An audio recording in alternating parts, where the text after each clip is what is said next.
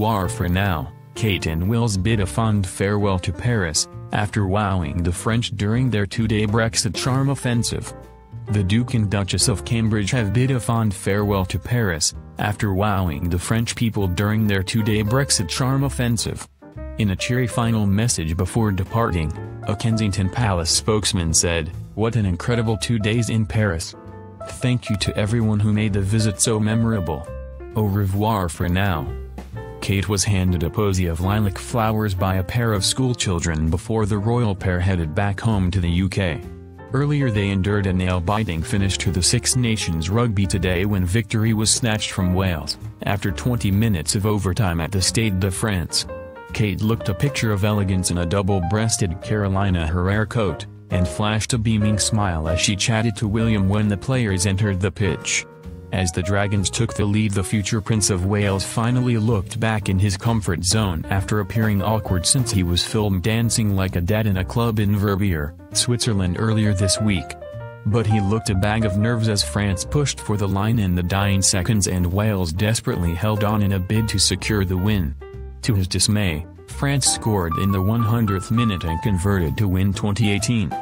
The couple were watching Wales' final Six Nations game as part of their two-day tour to Paris. This morning they met with war veterans and victims of the Nice and Bataclan terror attacks at the famous Les Invalides military hospital. They then visited the Impressionists gallery at the Musée d'Orsay before playing rugby with some French youngsters outside the Eiffel Tower. The couple will be flying back to the UK early this evening by private jet. While attending their engagements this morning, the royals were but 10 miles from the scene of a shooting at Paris's Orly airport. But they are unaffected by the airport's closure, as it is understood that the couple had always intended to use a different airport to get home. The Duke and Duchess arrived for their first engagement in the center of the city on time this morning, and there was no obvious sign of increased security.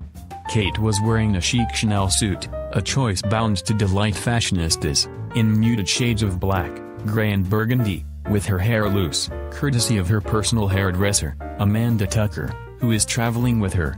On her feet were a favorite pair of block-heeled burgundy taught shoes, a more practical choice for the Paris cobbles than her normal high heels. William and Kate were first visiting Les Invalides, an iconic French military hospital in the heart of the city. They learnt about the important historic and current roles of the site, in particular its work supporting veterans undergoing rehabilitation programs. The Duke and Duchess also met victims and emergency service teams from the Bataclan and Nice terror attacks. Among those they met were Jessica Bamoulican, 25, who was shot 7 times in the leg, hip and back as she dined with friends at La Belle Equipe restaurant in Paris. There was also Kevin, a 28-year-old fireman, a concert-goer at the Bataclan, who was shot in the leg. Both have been undergoing rehabilitation at the hospital ever since. Jessica said the encounter meant a great deal to both, who have found it invaluable to speak about their trauma and prove to the public that life goes on. William told the Bataclan attack survivors, "We think you are very strong and very brave, you've made amazing progress." The Duchess added she would be keeping an eye out for Jessica's work, after learning she is retraining to work in fashion. Jessica, 25, said, "At first, after the shooting, I was a bit shy and didn't want to talk about it because of all of the pain and grief. But now I want to say we are not only victims, we have lives, we have boyfriends, girlfriends, work. I want to speak about my friend who died to honor him, I want people to remember who he was." She was shot on her birthday as she dined with 3 female friends outside the restaurant, who all survived the attack. Her friend Victor Munoz, who was inside, was killed with 1 shot. "We were very lucky," she said of her friends outside. "We all got shot and we all survived." The prince hailed a quick thinking of her boyfriend, who made a tourniquet for her leg on the scene. "It's been very difficult," she said. "I like to move. I got through this because of my friends, my boyfriend, my family who helped me all the time." The Duchess asked how she had found readjusting to life after the accident. "You feel like you were in a dream," Jessica said, adding that she had tried to view her rehabilitation work as a job in the week, and enjoy her weekends as she did before. She used her convalescence to learn Italian, and is now hoping to work organizing fashion shows, telling the Duchess she had noted her Chanel outfit. "I was ambitious, I am still ambitious," she said, speaking in English. "If I want revenge I must live and work and prove they, the terrorists, can't touch how we live in our great country. It sparked something, I realized you need to live." Kevin described how he attended a concert at the Bataclan, only to hear shouting and gunfire. "They started shouting at the audience and opened fire. Anyone who shouted was shot, so I tried to be as quiet as possible. I was hit twice in the leg but lay there and kept quiet."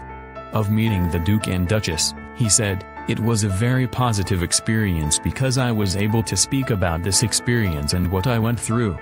It feels very important to tell these stories and be listened to." Asked how his emotional recovery had been, he told the royal couple, "It gave me a challenge, I like a challenge." The Duchess said, "You're a very brave man." The couple also spent time with the elderly inhabitants of Les Invalides, including one 101-year-old man who escaped the Nazis 3 times during the Second World War. The Duchess was charmed by Colonel Jean Camus, 100, and Chief Petty Officer Georges Zwang, who will turn 102 in May. Both reached for her hand to kiss it as they were introduced, prompting a smile from Kate. Karl Camus fought in France in 1939–40, was taken prisoner by the Germans, escaped, joined the French resistance and escaped twice after being captured by Vichy forces and the Germans. He managed to reach London in 1943 and served as an intelligence officer in the Central Bureau of Intelligence and Operations, before returning to France in August 1944 for the end of the war. As they were introduced, the Duke exclaimed, "As escape artist." The veteran joked, "I spent most of my life in jail. I could write a book." The Duke replied, "You should, it would be a bestseller." Karl Camus added, "I didn't expect to live so long, it's a surprise. I'm very glad to see you living and not on pictures as I saw the Queen and Charles. Thank you for listening." The veteran told the couple his wife had been made an MBE but that now suffers from Alzheimer's and could not make the journey to meet them. The Duchess said, "Please send her our best wishes." They were also introduced to Chief Petty Officer Georges Zwang, who will turn 102 in May, served in the French Navy from 1934–1940 and went on to join the Royal Navy. He then joined the Free French Forces and took part in the landing in Battle of Provence where he was seriously injured. Captain Stéphane, from French Special Forces, severely injured during Operation Serval, joined them, along with Mrs. Montcorch, 94. She was a lieutenant in the Free French Forces in 1943 in London and was appointed as liaison officer to General Patton commanding the 3rd U.S. Army from June 1944 to the end of the war in 1945. She told the Duke and Duchess she had been appointed after studying in the U.S.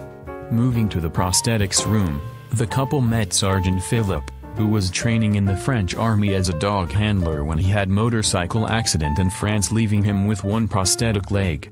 He has previously met the Duke, who presented him with medals at the Invictus Games, where he won a gold in the 100 meters and silver in the 200 meters in 2014, then a gold in the driving challenge and bronze in the 100 meters in 2016. The Duke said, "You are a huge inspiration for all the other guys." They also met 2 servicemen suffering from PTSD, to be known as Kevin and Francis, who discussed their mutual love of football and tonight's rugby match. The Duke and Duchess, who was wearing a Chanel coat, were greeted by General Ractmadux, governor of Les Invalides, who introduced them to a short history of the hospital, built in 1670 by Louis XIV for his veterans. Today, Les Invalides houses around 80 pensioners, with a cutting-edge prosthetic department helping wounded servicemen and women. William and Kate were also shown an ornate book, explaining how Charles II, King of England, wrote to Louis XIV to ask him to share with him the plan about the creation of the hospital. It went on to inspire the foundation of the Royal Chelsea Hospital. The Duke and Duchess of Cambridge rekindled their shared love of art today when they visited Paris's iconic Musée d'Orsay. The couple first met when they both studied history of art at St Andrews University in Scotland, although William later switched to geography, and were keen to visit the museum which houses the largest collection of Impressionist masterpieces in the world. In a tender moment, William and Kate even looked out onto the world's most romantic city through the face of a giant clock. The couple toured the gallery on the second day of their two-day visit to Paris. It remained open to the public throughout, prompting gasps from tourists who crowded round to take pictures and videos of the royals on their phones. Home to some of the greatest works of French and European art produced in the 19th and 20th centuries, they had specifically asked to see some of Claude Monet's most famous paintings, including one of his Water Lilies series, painted in 1904. The French Impressionist painted around 250 oil paintings of the flower garden at his home in Giverny, which were the main focus of his artistic output during the last 30 years of his life.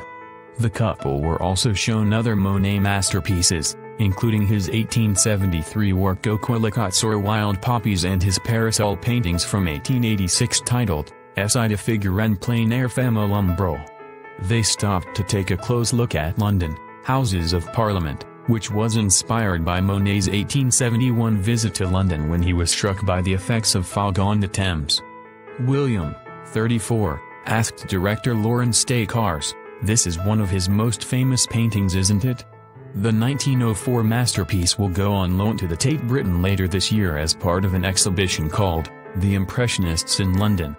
The couple were also shown Monet's La Rue Montorgueil at Paris, the 1878 painting of a street which the Queen visited during her 2004 tour of France. Art enthusiast Kate, 35, who graduated with a 2:1 in 2005, asked lots of questions, particularly about Edouard Manet's Olympia, a nude painted in 1863. Seemingly unfazed by the topless scene, William pointed to a black cat in the picture and was told it was a tongue-in-cheek addition. Another painting that caught their eye was Gustave Caillebott's Raboteurs de Parquet, 1875, featuring half-naked men sanding a floor by hand. A keen photographer, Kate has been patron of the National Portrait Gallery in London since 2012 and is also patron of a charity called the Art Room, which encourages disadvantaged children to express themselves through artistic endeavors. Kate once said, "I am a firm believer in the power of art to make a difference." William, whose father and grandfather are both keen artists, also studied history of art before switching to geography. It is thought that Kate's support in convincing him to switch subjects rather than quit university altogether is what first drew them together.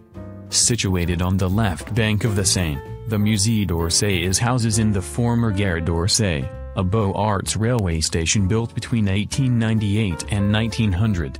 It holds mainly French art dating from 1848 to 1914, including works by Monet, Manet, Degas, Renoir, Cézanne, Gauguin and Van Gogh.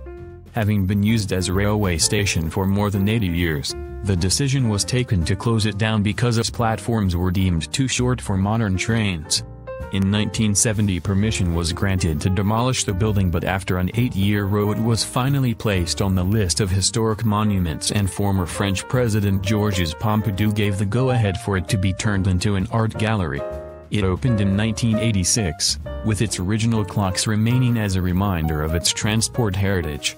A man was shot dead at Paris Orly Airport this morning after taking a soldier's gun and fleeing into a shop, taking aim at soldiers.